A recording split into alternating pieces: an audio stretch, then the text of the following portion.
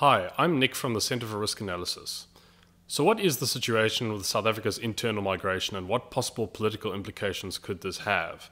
In this clip from a recent webinar, Gerbrandt van Heerden explains South Africa's internal migration and the possible implications it could have on South Africa's political future. If you enjoyed this webinar, the full version is available to CRA subscribers. Have a look. South Africa is a country with two realities geographically. You have Gauteng and the Western Cape, which are the better performing regions. This is where you can get jobs. This is where you are more likely to get better access to services. And so, of course, this is going to affect, or this is going to reflect in migration trends. And what we see in this graph is net migration by province.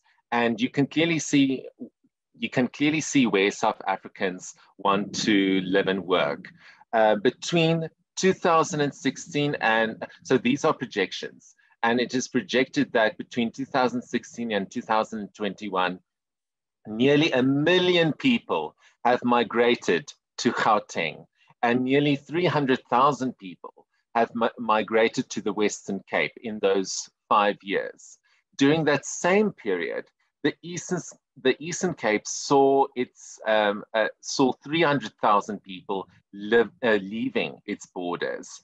The Free State also saw 30,000 people leaving its borders. KwaZulu-Natal saw a decline of 88,000 people. Limpopo, about 200,000 people leaving that province to work in better performing regions such as neighboring Gauteng.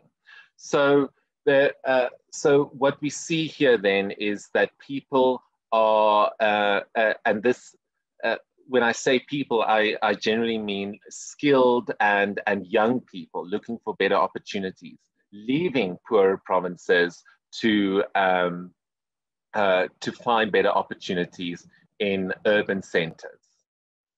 So the key risks then that faces South Africa is the following.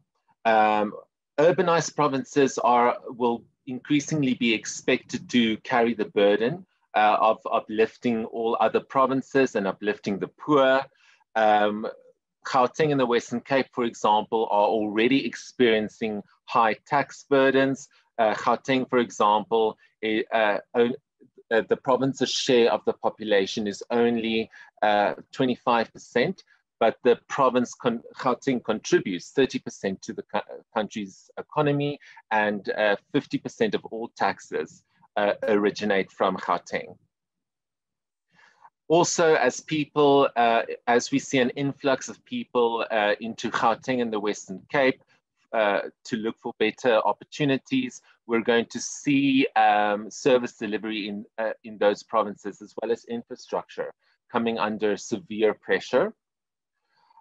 Also, the ANC is and will become more populist as the party starts to lose even more power in urban centers, and in a desperate attempt to remain relevant to rural voters, we can expect radical nationalization policies to be motivated and advocated. And as urbanized provinces experience a high tax burden, experience a lot of pressure on their infrastructure, we can see that, or we can expect that secessionist movements will gain popularity in the coming years. We already saw in the Western Cape how a third of people who were surveyed last year in that province really think it's a good idea for the province to break away from South Africa, to secede from South Africa and become an independent country. If you enjoyed that, feel free to follow the link in the description for access to our 30-day free trial. If you like our content on YouTube, please subscribe and give the video a like. Until next time.